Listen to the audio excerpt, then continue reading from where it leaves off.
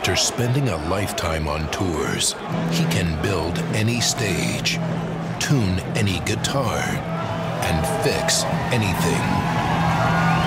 He is a roadie, and by the grace of the metal gods, he wields the power of rock. Eddie Riggs was the world's greatest roadie, but when he is drawn back into an ancient age of rock, he will discover an empire on the verge of destruction.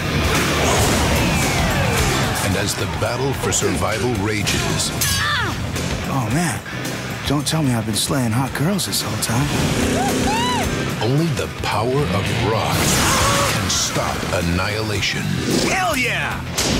I mean, hold on a second. What do you do with a bunch of kids who don't know how to do anything but bang their heads all day long? You start a revolution, Lars.